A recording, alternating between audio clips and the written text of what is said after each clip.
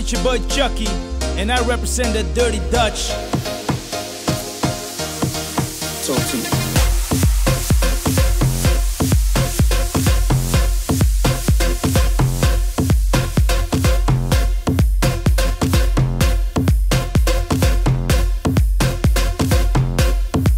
Don't stop.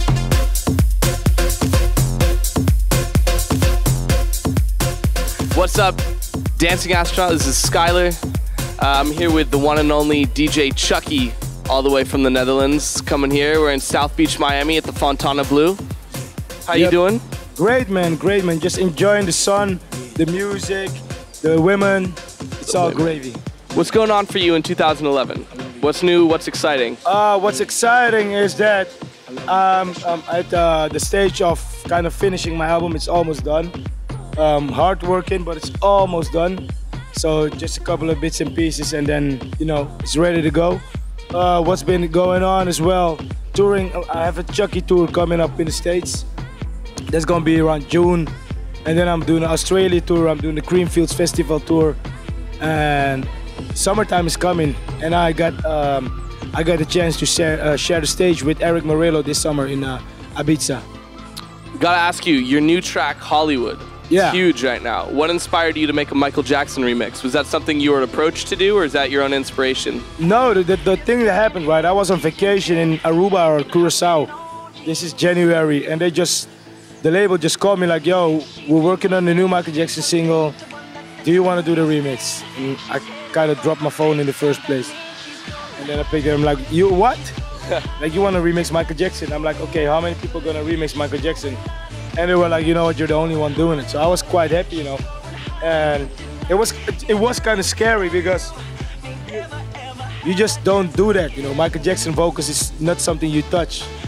Because the funniest part is the remix had to go through the whole Jackson committee, you know. So probably Papa Jackson had to approve it as well, I don't know.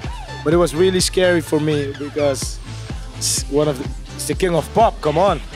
Yeah, absolutely. Great. Okay, so what do you think the major difference between Dutch DJs and the rest of the DJ scene is? Well, you know, Holland is a small country, you know, and there's a lot of talent coming from Holland. And the whole thing is that competition is like really big over there. So every average DJ knows what the standard is. So whenever you're up and coming, you know, okay, I gotta do this at least. This is how good I gotta be. So whenever you see a Dutch DJ, even if you don't know them, 9 out of the 10 times they can rock a dance floor worldwide because they just have this background of, you know, a high level of DJing. So what do you think what sets apart the little guy from, you know, the international superstar then?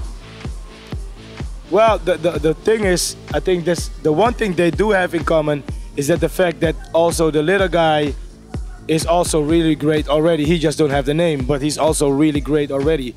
And that's quite funny to see, you know, like a lot of Dutch DJs, when they get their international breakthrough, they just go for it and do it because they already have the experience for it, you know? And we gotta ask you, Dirty Dutch, is that a term that you coined? Yep, and I came up with the name Dirty Dutch in 2003. What happened is I got bored of all the parties. So I was like, you know what, I want to do my own night with my own entertainment, with my own DJs, my own everything. And I want to, you know, do it the way I want it, the whole set, as far as the setting and everything. So I kind of combined, I took like this Dutch street culture as an example and kind of combined fashion with music and gave it a name, Dirty Dutch. Whenever I released Let the Bass Kick, and this was like, I believe it was one of the first records of that kind, and people kind of attach the name to that sound. 2011, who's going to be the big breakthrough DJ? I mean, Avicii kind of broke through already, but I think like he's going to be huge. Bigger than we already think he is, you know? Okay, so DJs are always running around the world, and it seems like wherever they go, it's their vacation. You know, they're out there, they're partying, they're having a good time, rock star lifestyle. You know it, I'm sure you do. Yeah. So, my room looks like, the Hangover Part 2 or something. I hope there's not a Bengal tiger in there. But Yeah, I just send them away, you know. It's all good. So, when Chuckie's on vacation, what do you like to do? Listen to music. Listen to music? Listen to music on the beach, you know, white sand, palm trees, you know, a nice blue ocean, and just listen to music. Sit back, relax, and listen to music. So, Miami. Yes, yes. You know what? Miami is so cool, right? I think the other day I woke up and I'm like, you know what? I think I could live in Miami. I really think I could live in Miami. And I'm not that kind of guy that, you know, say those kind of things because I'm really hard with those kind of stuff. But Miami kind of does the trick for me, I think.